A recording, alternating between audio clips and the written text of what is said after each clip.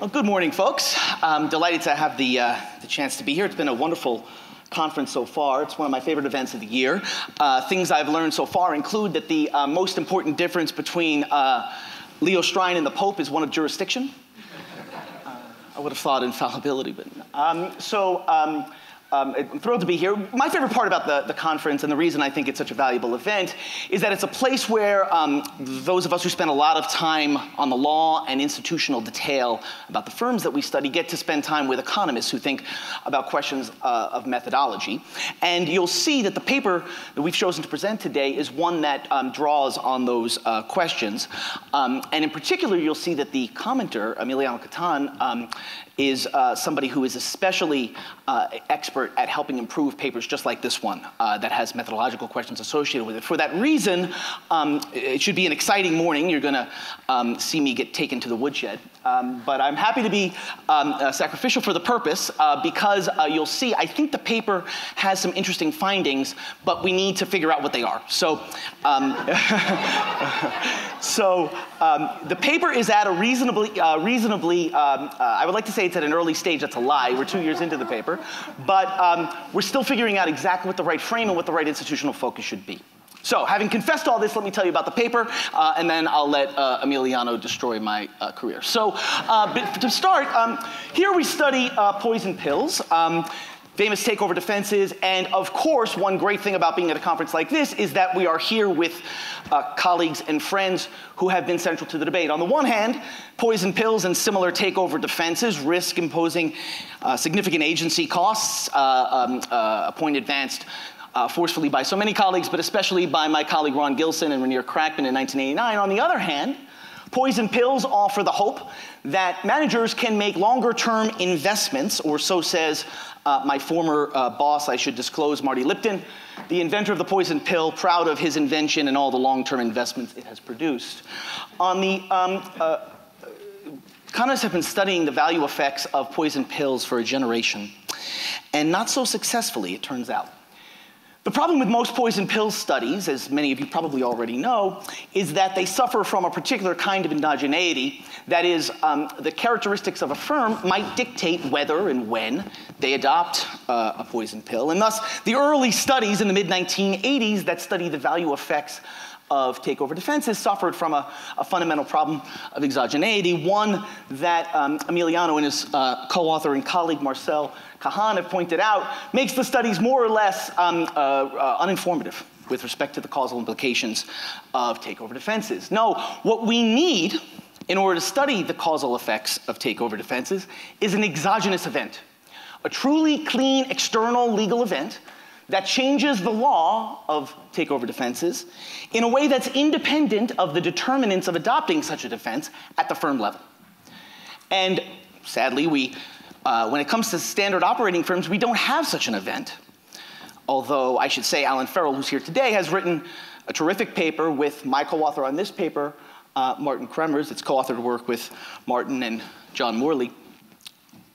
Alan's paper shows, with Martin, shows that the governance, value implications of certain governance mechanisms changed after the Delaware Supreme Court approved the poison pill in 1985, but there's no truly clean exogenous legal event at the state law level about poison pills. And that's what we hope to offer in this study. In this study, we focus on one particular kind of firm, a very strange kind, you'll see, closed-end mutual funds, and we show that there was at least one, I'll say, maybe as many as 3 truly exogenous changes to the federal law of poison pills that we can use to study their value implications. Now, you can see already the upside of a study like this, to the degree that you buy my claims about the events, is that we have plausible exogeneity and thus a plausible causal design. The downside is we're studying a very narrow category of firms, so I'll confess right away. The degree to which you think these results generalizable will depend, first of all, on your views about the poison pill, which I have found in this crowd can be like asking you about religion or love. Moreover, they'll depend on your intuitions about how similar closed-end funds are to other kinds of firms. More on which in a moment. But first, let me tell you about the study's design. So first, I should tell you about closed-end funds. It's not obvious that that would be something you'd spend a lot of time on. For your sake, I hope not. closed-end funds go public and offer investors the opportunity to invest in the fund.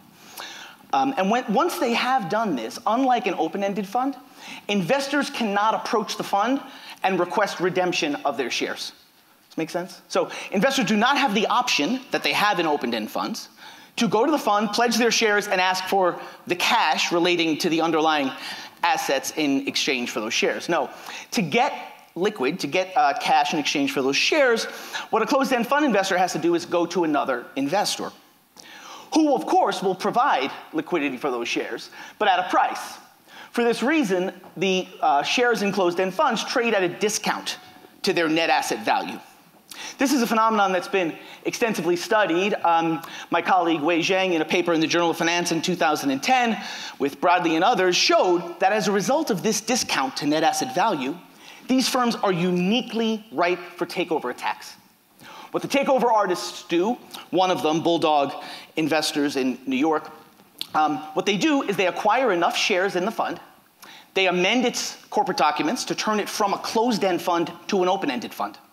They push the managers to redeem the assets quickly and to cash out the shares closer to net asset value, and they gain the difference between the price at which they acquired the shares and the value of those assets.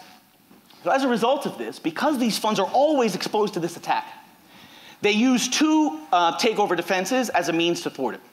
The first is the poison pill. We'll say more about that in a moment.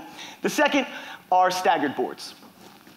And I want to say a little bit about staggered boards, because this is going to be an exogenous, I'm going to claim that it's an exogenous study of the effects of the poison pill. And if I were you, my first thought would be, well, wouldn't you see different results depending on whether the firm has a staggered board? I mean, that's been established in the literature for some time, and certainly when we designed this study, we hoped just to find just that. The reason we did is that previous work in this area, there's a JFE piece from a couple of years ago by Matthew Souther, has suggested that there's heterogeneity in closed-end funds as to whether they have staggered boards. This paper, for example, suggests that maybe 65 to 70% of the funds do have staggered boards, 35% don't, and when I see that, I think of an empirical opportunity. There's heterogeneity. I can see the varying effects of the events. But what we've done over the last couple of years is study more carefully what's going on in the funds. And my co-author, John Morley, who's an expert in this area, has plumbed into the depths of Maryland and Delaware law and discovered that, in fact, that's not right.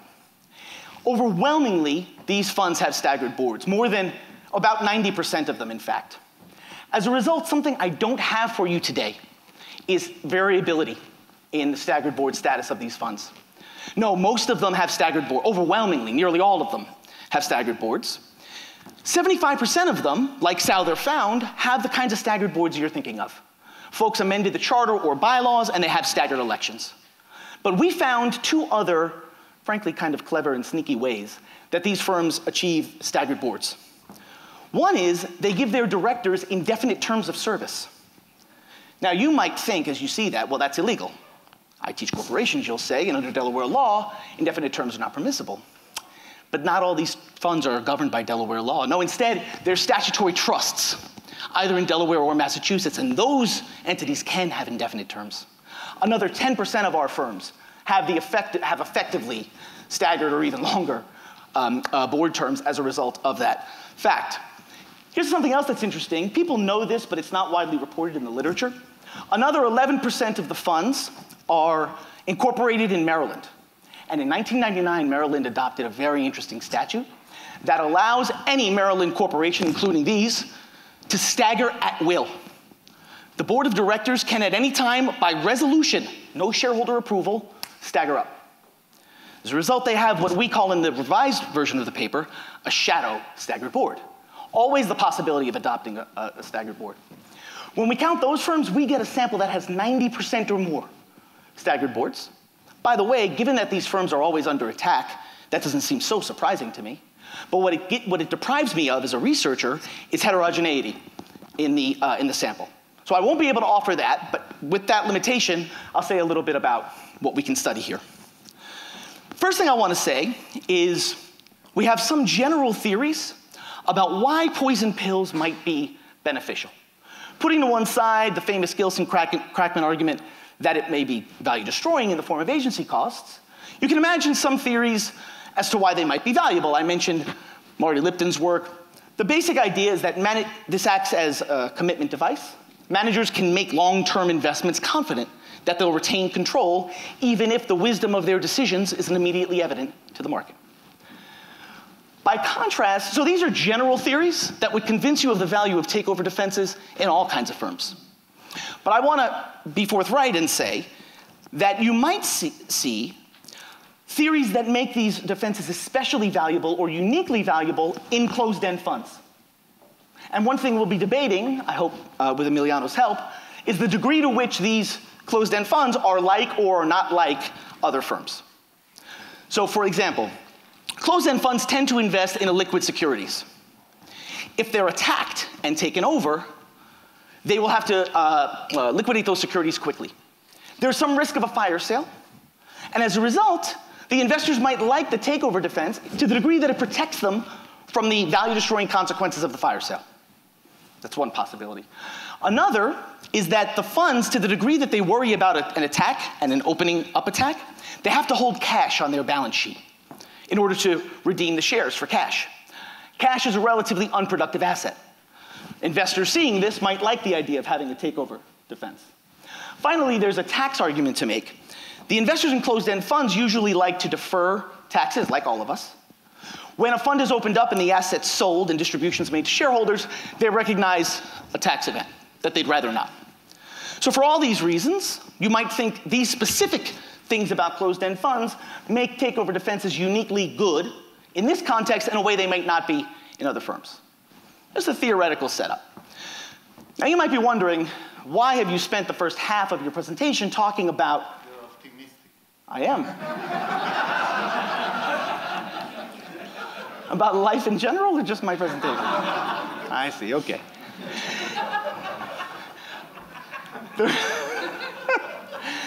The reason is that these funds are governed by the Investment Company Act. Unlike usual public companies, operating firms that are subject to the 33 and 34 Acts, as the case may be, these guys are subject to the 40 Act, which has a unique provision that implicates poison pills. In particular, it says that any rights or options to acquire shares in a fund that's subject to the 40 Act, as these funds are, must be issued ratably. This word should catch your eye because if you know about the poison pill, you know that poison pills, by definition, do not distribute shares ratably. They discriminate between the hostile attacker and the other investors in the fund. So for years, it wasn't clear whether or not this statute allowed funds to use poison pills. And then we got 3 events between 2004 and 2009 that shed light on the legality of poison pills. First, a district judge in Maryland in 2004 ruled that poison pills were okay. And this surprised the market, and I can show you some evidence that the market was surprised and the value implications of that. 2007, the same judge said not only can these funds use poison pills, but they can renew them serially, which was another doubtful legal proposition under the Investment Company Act. These 2 events, as I'll show you in a minute, are interesting, but I'm skeptical about their the degree to which they're really good causal identification strategies. The reason is that people were anticipating the judge's ruling, that the exact moment of issuing the ruling were not so clear. My favorite event in this study is this event in November 2009. In November 2009, Andrew Donahue, who was the head of the Division of Investment Management, gave a speech in Florida to closed-end funds. Feels like they would have to meet in Florida, right? The closed-end funds annual conference. He shows up and says, I just want you guys to know, I've thought this over. I'm the director of the Division of Investment Management. I think that poison pills violate the 40 Act. Any questions? And thereupon, it was an actually really interesting thing to study because lawyers will tell you, and we've done many interviews on the point, that they rushed out of the room to email their clients. Stagger your board. You have a serious problem. They publish law firm memos that we point to in the paper that show that this is what they were thinking. And in fact, we give evidence in the paper that immediately after the speech, several funds staggered up, fearful that they were no longer able to use the poison pill. So we evaluate the value implications of these effects. I can give you some detail about how we do it. We have 2 methods of looking at abnormal returns. Benchmark adjusted returns, which is just the relevant fund minus its benchmark, depending on the asset class. I can say more about that in Q&A. We also just do a model that depends on the benchmark factors, and then we look at the discount to net asset value. We try to look at 3 different ways to measure the value effects of this event. Now, before I show you the results, I want to come clean, more than I already have, which is to point out to you that you should be skeptical about event study returns for this asset class. And the reason is, closed-end funds have been in the finance literature for about a decade the example of behavioral finance. Nobody understands why anybody owns them, why they trade the way they do, and they've made clear, by the way, that the investors who own them are individuals who care more about general sentiment than they do the underlying asset value. So let me just give you one example. A famous AER piece, Pontiff 1997, shows that the volatility of closed-end fund prices far exceeds the volatility of the underlying assets. That should not be, but it is. And people wonder whether this can tells us whether returns on closed-end funds can tell us much. Nevertheless, I'm going to give you some reasons why I think we can still learn from the example. I just want you to know the methodological limitations. So I'll go through these in detail for time reasons later, but for present purposes, know this. The first event in 2004 and the second event in 2007, no matter how you measure it, led to very significant value increases. Investors reacted positively when they thought closed-end funds could use takeover defenses. And then in 2009, investors reacted overwhelmingly negatively when the SEC took the position that as a matter of federal law, these funds could not use poison pills. Now, I'll walk through the details of the findings with you in a minute, but for now, I want you to see that there's reasons to think that investors might like these defenses in these funds for very different reasons that they might like them in operating companies. So to the degree that you feel this is counterintuitive, remember the limited context that we're thinking about, just for closed-end funds. And in this context, for me, it's not that shocking that investors didn't like it when the SEC decided one day to make this defense, bless you, completely illegal for every fund. And that's exactly what they said. Now, you might say, well, Jackson, you just explained to us that returns in these asset class don't tell us much at all. How can you say anything interesting about these events? My answer is we're not the first to grapple with this particular problem, the behavioral finance side of closed-end funds. And in a revised version of the paper, what we do is we do a longer-term event study. And this is what Wei Zhang and my other colleagues did in that 2010 Journal of Finance paper. They look at the effect of the event over a longer period of time, so that the short-run volatility and alpha that comes out of closed-end fund returns can be washed out over time. And we do that here for the first 2 events, and we get somewhat mixed results. But what we see very clearly is that the third event led to a significant and long-run value decrease in these funds. We show that in a 1-week specification, we show it in a 2-week specification, and we have further longer-term analyses that we do. I'm happy to share those too. But in this revised version of the paper, we do something new that we hope to get your thoughts about. We break down the sample as between firms that have previously had a proxy fight or activist intervention in the fund and those that have not. That is, firms where there's been an attack on management and firms when there's never been such an attack. And we break down our analysis as between those 2 classes of firms. And we see that in the funds that have had a previous proxy fight or a previous activist intervention, the results are flipped. That is, we see that investors, where they have raised questions about management's viability, about their wisdom, they actually don't like the legality of takeover defenses. They react negatively to the court decisions providing for that. And they react positively in those funds when the SEC outlaws those defenses. This makes sense to me.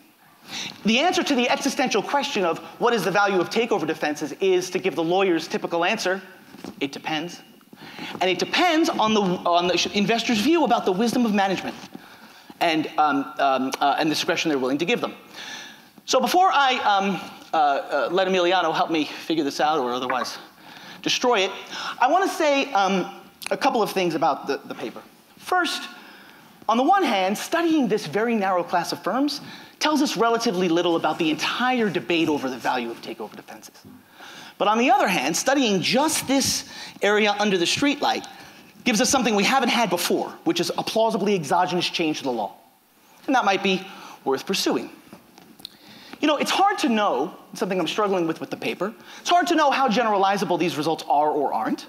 What's not difficult to predict is how the various players in the war over takeover defenses will use the results in advance of their agenda.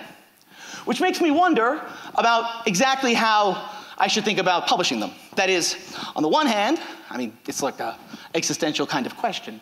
On the one hand, what degree to which, when you have doubts about a study like this, do you want to share those doubts and publish them, or do you want to say, given the limitations, it's not clear that we know much from the study at all?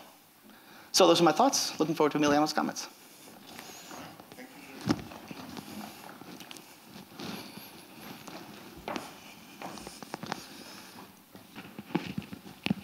All right. So I'm Emiliano Catan from NYU, and I'm very, very thankful for being able to be here discussing this really, really interesting paper by Rob.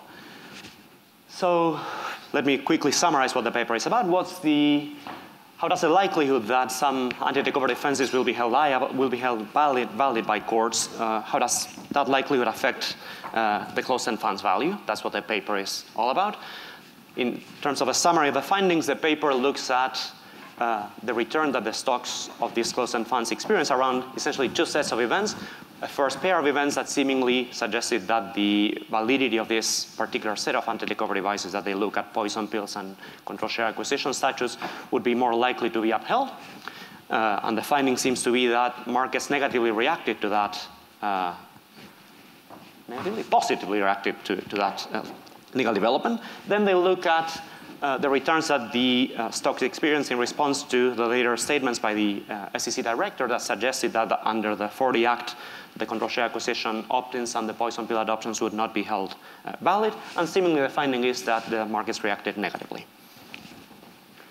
Interestingly, when they look more thoroughly and they break down the sample into firms that have been previously targeted or were currently under some kind of activism event, the finding seems to be at least that the effect disappears, and maybe the paper even suggests that the signs flip. So we'll revisit that in the context of the discussion. So here's a quick roadmap of what I'm planning on discussing. First, I'll tackle a pet peeve of mine, so to speak, which is the fact that the law and finance literature often does a pretty poor job at discussing how some legal shock that they claim to exploit leads to the ascribed results. So I'm going to push Rob and his co-authors to spend a significant amount of time in telling us exactly how these legal shocks, events 1 to 3, could plausibly have led to responses in terms of the closed-end funds values. Second, in the spirit of going along some of these methodological challenges, I will suggest that Rob and his co-authors perform a bunch of exercises trying to kick the tires of the results as they currently report them. And finally, if I have time, I'll spend some time discussing or suggesting further lines of research that they could follow on the basis of the results that they currently have. Okay, so just to be sure we are all on the same page, although Rob did a really good job discussing this, let me spend a few seconds discussing the institutional setting. Poison pills in particular, and to some extent control share acquisition statutes, put an upper cap on the maximum number of shares of a firm that an activist or a hostile bidder can acquire without the blessing of the board of directors. In the case of plain vanilla corporation, particularly so Delaware Incorporated plain vanilla corporations, this has resulted in the channeling of hostile acquisition attempts into proxy fights. And that's what makes the board structure, as Rob discussed, really, really important.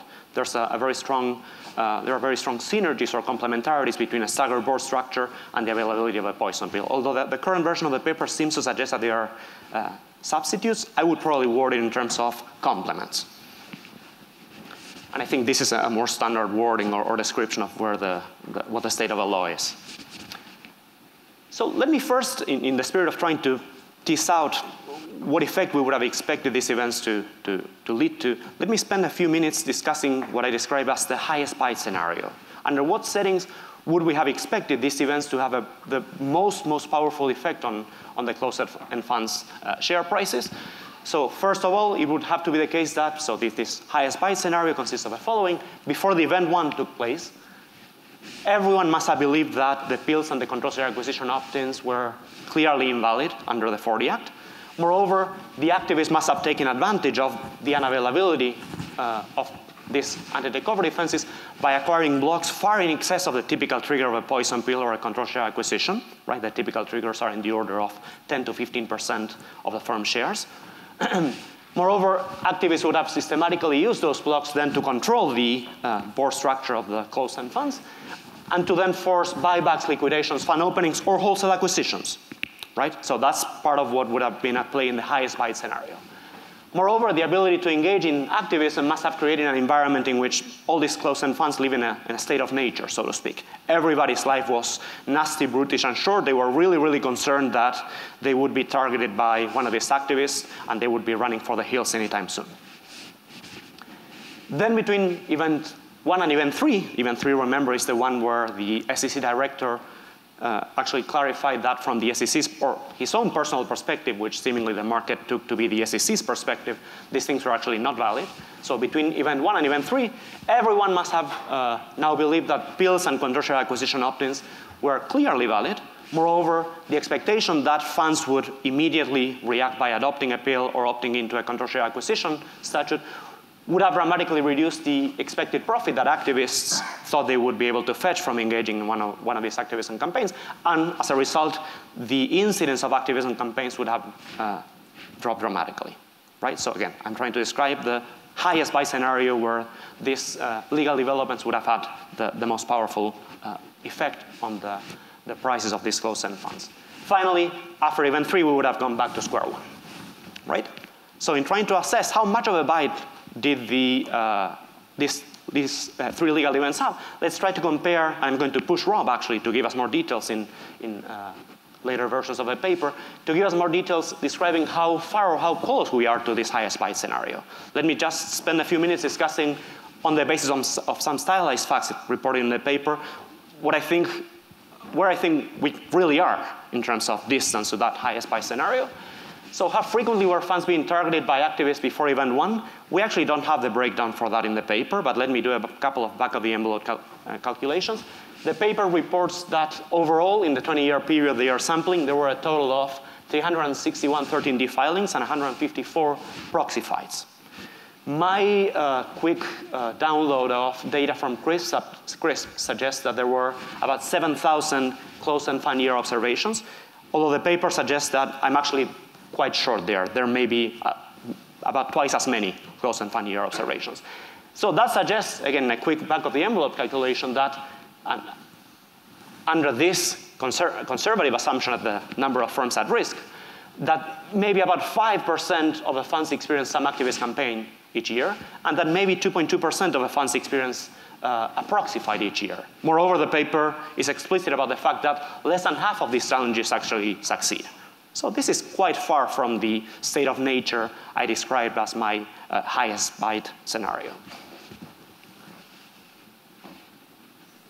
Second thing, so how frequently did activists exploit the seeming prohibition to adopt pills or opt into control share acquisition statutes before 2004, before the first event in our timeline?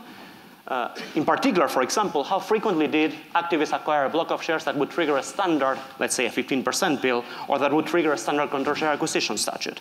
Unfortunately, I don't think the paper actually spells it out, but it's actually something really worth discussing and documenting.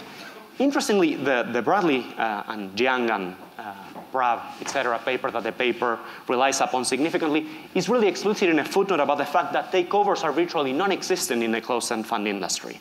So these activist events, they typically consist of somebody trying to open up the firm, force buybacks and so forth and so on. But very, very rarely, at least the paper documents, do these things actually amount to wholesale acquisitions, which would be the situation in which the pill would be the most important. Right? If somebody simply buys 10% of a firm to push management to buy back shares, the pill is neither here nor there. Maybe, of course, these people would be more capable of influencing the board if they were able to get to 20 to 30%. But insofar as I'm not trying to acquire the firm wholesale, the bite of the availability or unavailability of the pill becomes slightly less significant in the story. Some pushback Rob could offer is that Horetzi, the activist that leads to all of this story, actually launched a tender offer for up to 50% of the shares in the Neuberger-Berman fund. So maybe things changed between the sample period analyzed by Bradley et al. And the later part of a sample period covered by Rob's study. So I'm really, really curious to hear about, given that you have the 13Ds, what's the typical holding that the 13Ds report when these activists go after firms? If it's closer to 10 to 15%, then again, we are getting further and further away from the highest byte scenario. If it's much higher than 15%, then the story for why your legal shocks could have the effect that you ascribe to them becomes more compelling. Between event 1 and event 3, so many questions that come to mind that the paper is not currently documenting, but I think you have the data to document this. What happened with the incidence and the chances of success of activist campaigns? So again, remember, this is the time period when firms had the most anti-takeover defenses within their reach. Did the size of the blocks acquired by activists become meaningfully smaller after the anti-takeover defenses became available? How frequently did funds adopt poison pills in response to an activist attempt, right? All of these things, the availability of the pill is completely irrelevant, but for some out of the equilibrium story that becomes not so believable. If we ask how many firms adopted pills, and the answer is 1, Neuberger-Berman, right? So by contrast, if we have tens upon, or dozens upon dozens of firms adopting pills, the story becomes more plausible again. By the way, for those of you who are biting your nails, wondering about what had happened with the Neuberger-Berman fund that was targeted by Horetzi, those guys, well, they won a couple of battles, but they actually lost the war. They had to liquidate the fund, despite the fact that that two courts had validated in events 1 and 2 the anti-takeover defenses that those guys adopted.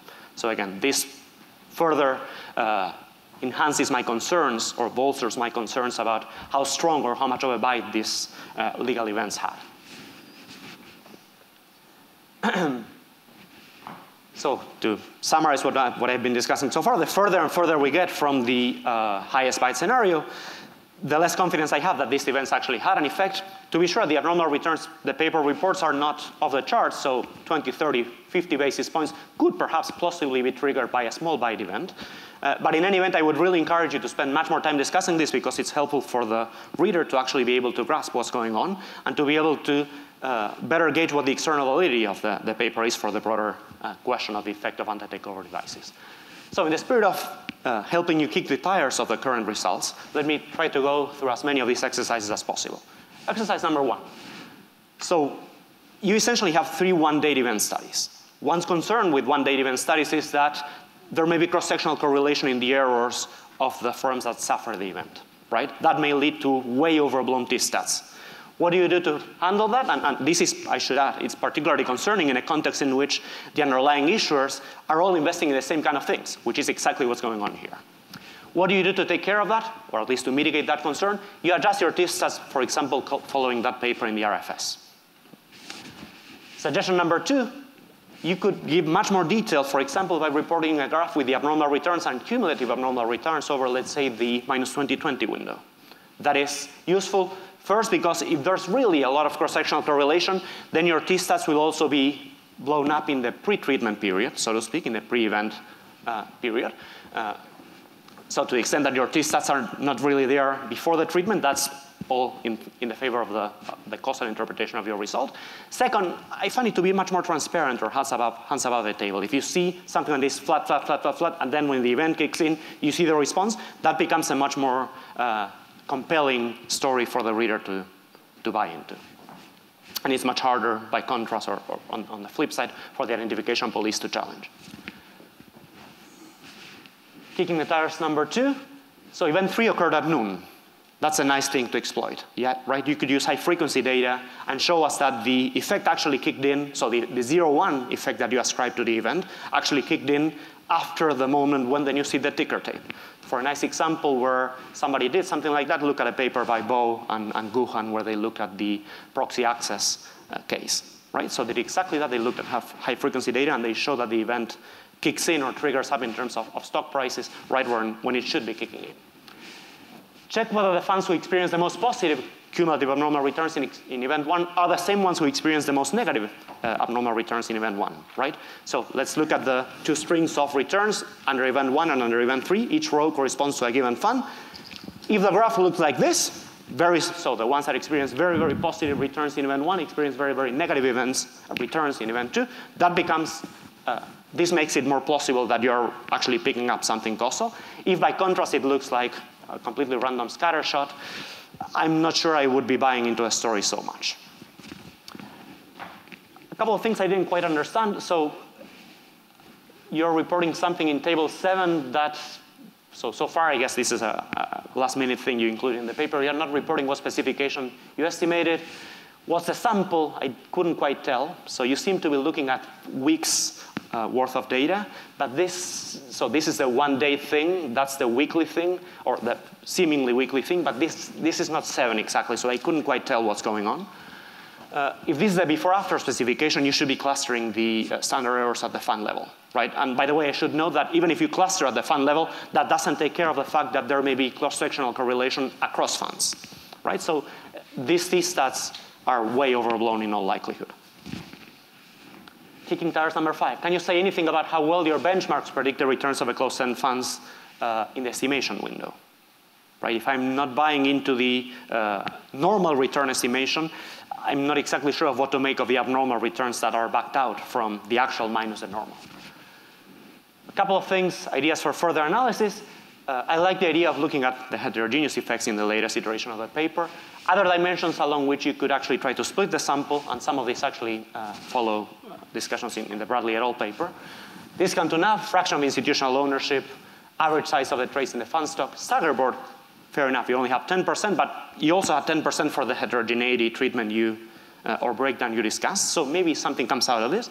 And finally, directors with unlimited terms, which sounded like a version of a stagger board on steroids. Again, 10% only, but maybe worth a shot. So not enough time, but there are many more things there that I'll share with you later.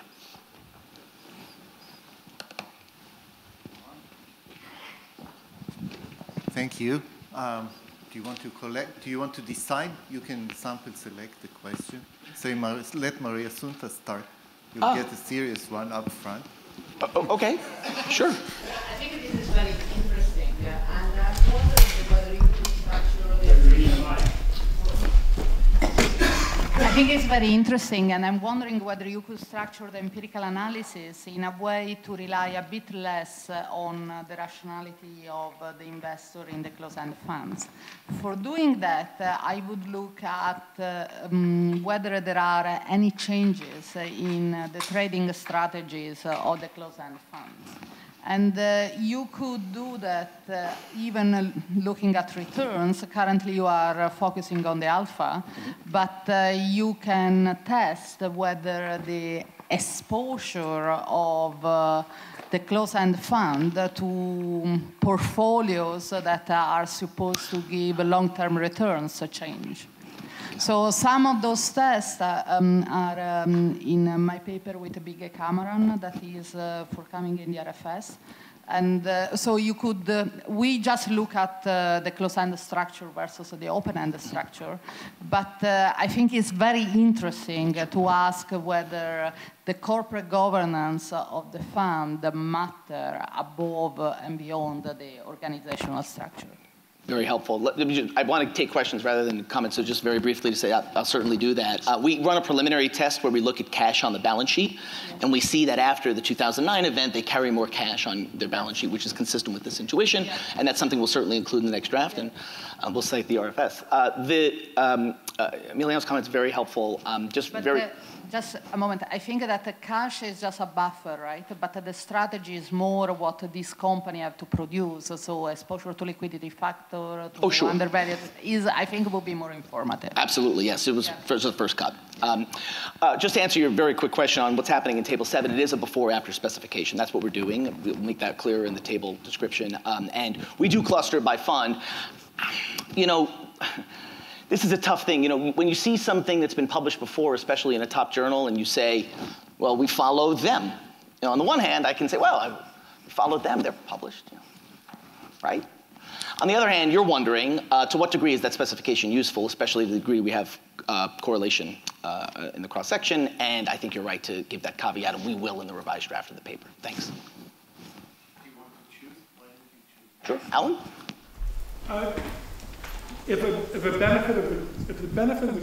If there's variation in the cross-section in terms of the value of tax deferral, because you have different there's different gains by different closed-end funds, and therefore the impact of opening the fund and realizing those gains is going to vary in the cross-section, would that be worth looking at? That is to say, the poison pill might help be more valuable to protect funds with higher taxable gains that are being protected from opening the fund.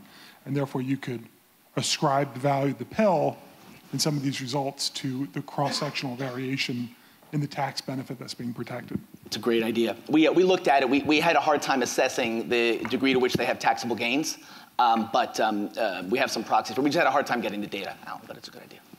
Jeff?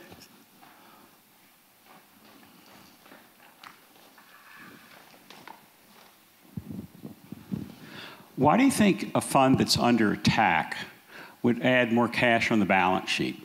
Why wouldn't you do exactly the reverse? Invest all of your cash into investments on the theory that, in effect, well, I mean, you see where this is going, right? You're increasing the threat point against the activist investor by saying, guess what? Fire sale values, you're going to take a hit, which is probably going to cover, in effect, the expected gains you get from the liquidation of all the fund's assets. Or put otherwise, to the extent we see what seems to be a complacent strategy as opposed to a resistant strategy in balance sheet tactics of the type we've just described, what does that say about what's going through the fund directors' minds when they face an attack by an activist? Yeah, it's a very interesting point. Just to be clear, I should clarify something I said early in response to the first question. The result that we see more cash in the balance sheet is across all funds, not particular to those that have been the subject of an attack. So what I could do is, and what I will do, is cut the sample, see whether your analysis is right for those funds that have currently been or are under attack, that they do this sort of daring, this game of chicken you've described, which is to load up on illiquid assets and dare the activist to liquidate them in a fire sale. Why wouldn't that be a more effective strategy than anything else? It might if you're under attack already. All I'm saying is that the cash effect that I see is across all firms, not just those that are already under attack. I was describing a general result, not a particular one. Holger. The experiment that you are studying is one where a legal right that was perceived to be present is being diluted. And it seems to me that it's quite difficult to infer from that what is the ex-ante value of the legal right. Why? These are two different things, okay? So suppose you have a company, and the company is borrowing money, okay? Suddenly, there is an exogenous shock that dilutes the value of this liability. Obviously, the value of the firm will go up, right? That doesn't mean that ex ante, the value of borrowing is a negative thing, right? Sorry, I'm not understanding that. There's an exogenous shock that what happens? That you can no longer borrow and that you no longer have the borrowing option? I would agree that would be a parallel example.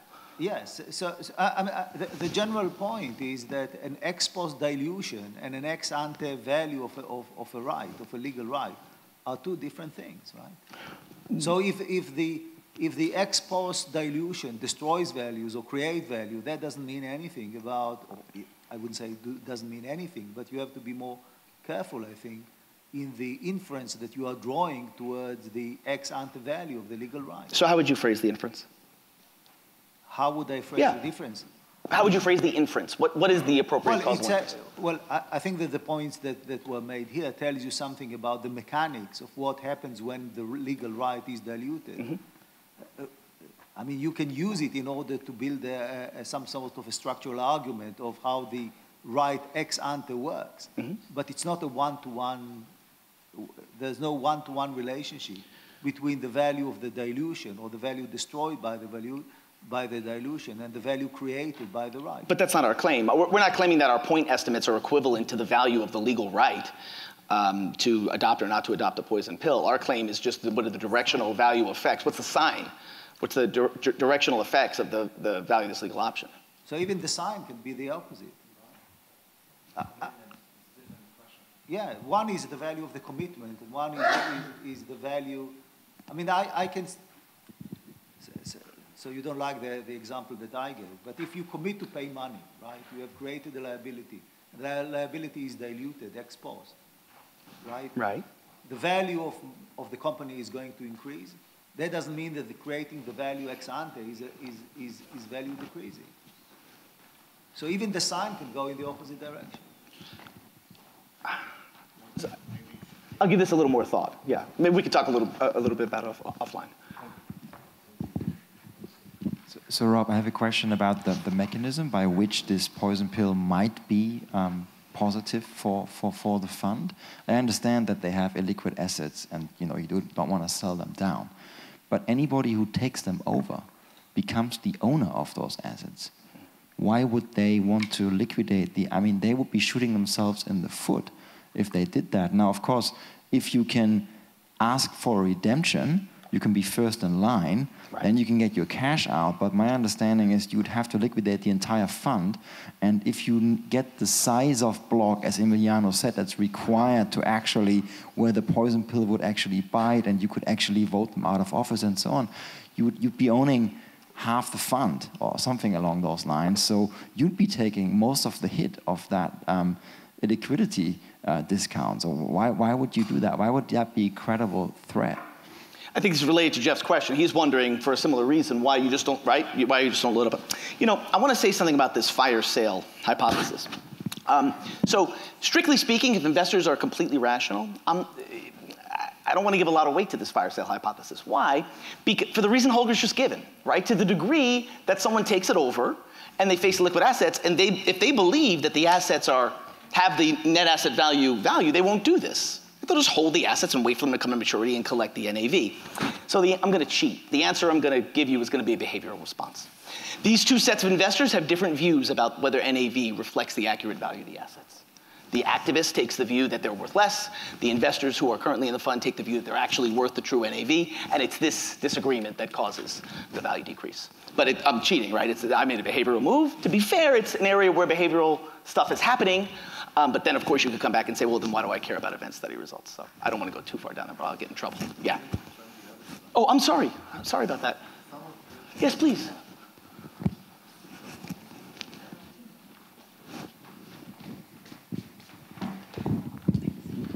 I just wanted to suggest that instead of looking at it only as an event for the targets, potential targets, you also look at it as an event for the potential acquirers. Because there's two sides to the coin here, right? You have the targets, which may or may not benefit, and then the acquirers. Cool. And if you could actually show the flip side, that the acquirers might move in opposite directions in terms of their announcement effects, that would be sort of supportive evidence, and it might allow you to sidestep some of these benchmark issues. That's a great idea. That's my whole response to that question. No, I think it's a fantastic idea. There'd be data limitations. We can talk about maybe over coffee. It's hard to get the investors. A lot of these are retail individual investors. But for the activists, for the bourgeoisie, et cetera, we can certainly look at that. It's a wonderful idea. Thank you. Yes, please.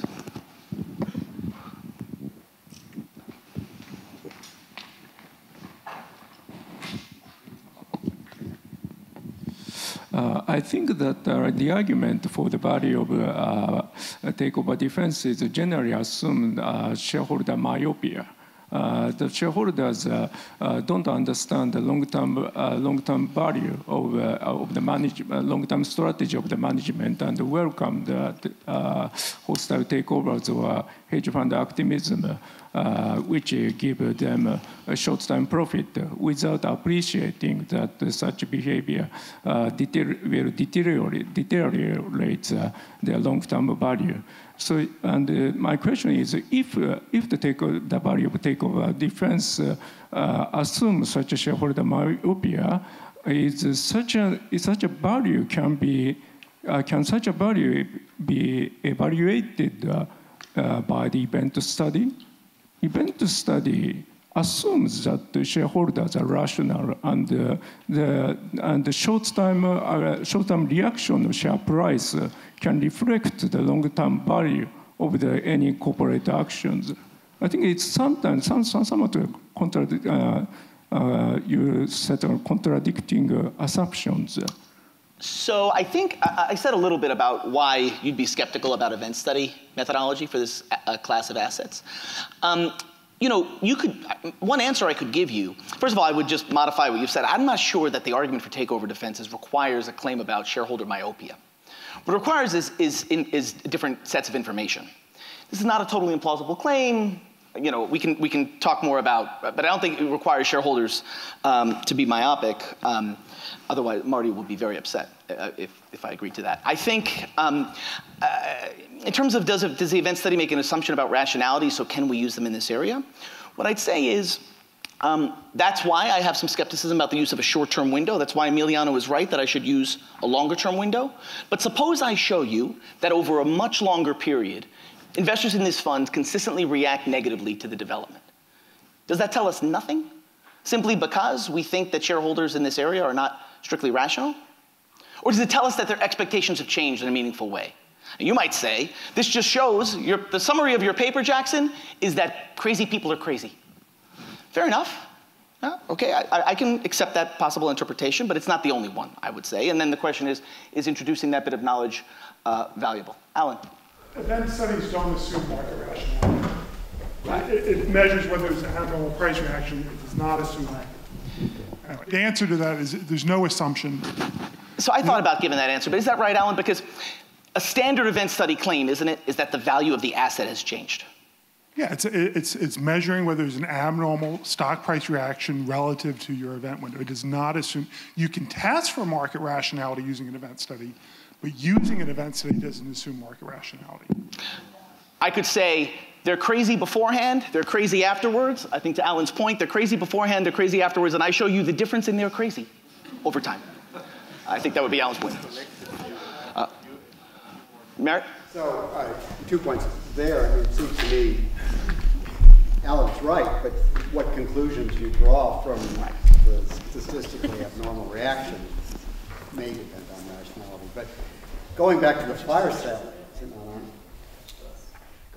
fire sale, question, if these sales are being made and people know the reason is it's a liquidation of a closed-end fund, then there's no assumption that there's informed trade. So there shouldn't be a big liquidity hit from that. Sorry, there's no assumption there's informed trading about the... About the fact that people are selling. And therefore, you wouldn't expect a major price decrease if you're selling a large amount of stock. Oh, no, right. So one reason, the asset that I have in mind when I talk about this fire sale risk is a particular kind of asset that these funds trade in heavily, the municipal bond. So many of these funds are structured and arranged around a municipal bond portfolio, and the whole idea, these are very illiquid assets. These are hard. So you might think of it differently in that context. Okay. I was thinking of it in terms of equity. Yeah, I didn't specify that. Why don't you collect a few more? Sure. Please.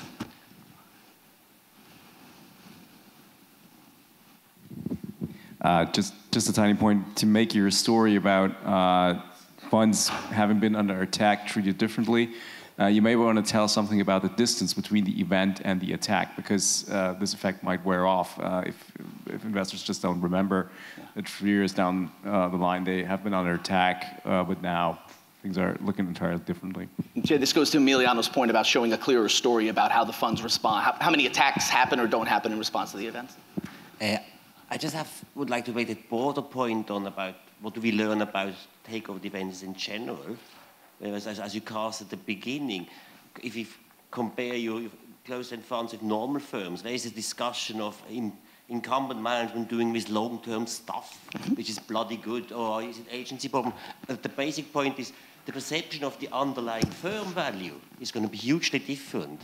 And here we just have a bunch of assets, and it doesn't really matter who owns them.